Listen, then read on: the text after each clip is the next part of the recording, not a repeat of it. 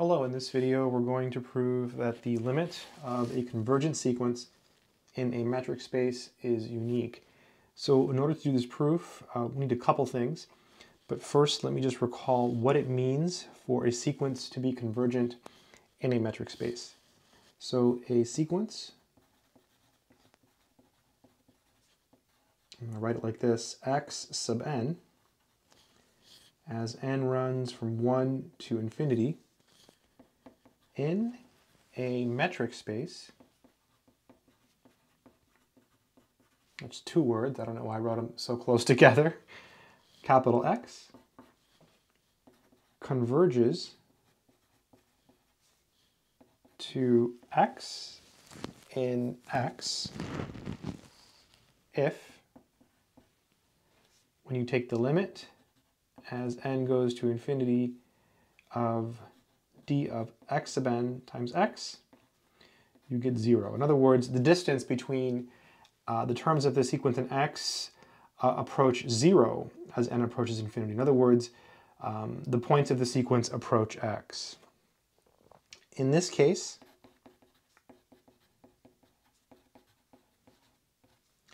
x is the limit, so it's called the limit of the sequence x sub n, and we write x sub n approaches x, or the limit as n approaches infinity of x sub n is equal to x. You could also rephrase all of this in terms of epsilon, right? So that's always easy to do whenever you have something approaching infinity. So let's go ahead and prove this statement here. So proof.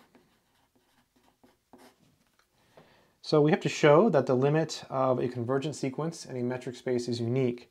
So we'll suppose that we have two limits for a sequence, and we'll show that they're actually the same. So suppose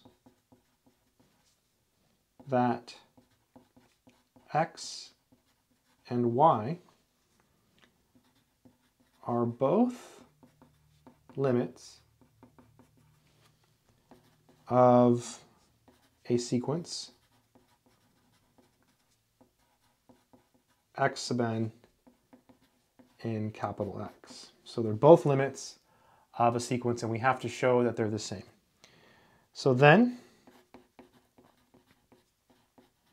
for all n greater than or equal to 1, we have that the distance between x and y, well, basically we have to show that this distance is 0. Well, this is less than or equal to, by the triangle equality, the distance between x and x sub n, plus the distance between x sub n and y. And this is by the triangle inequality. Triangle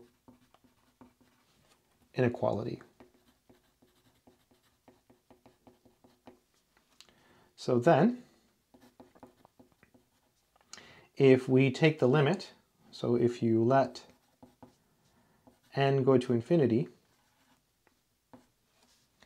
this here approaches 0 because this one converges to x and it also converges to y. So then we end up with d of x comma y is less than or equal to 0 plus 0, which is equal to 0. So that means that we have the distance between x and y less than or equal to 0. Well, it can't be less than 0, so it must be equal to 0. Hence, the distance between x and y is equal to 0. But one of the properties of a metric space says that the metric satisfies the following condition. This is going to be true if and only if x is equal to y. So then x is equal to y. And that completes the proof, because we took two limits for a sequence and we showed that they must be the same. Therefore, the limit of a convergent sequence in a metric space must be unique. I hope this video has been helpful to someone who is studying this beautiful subject. Good luck.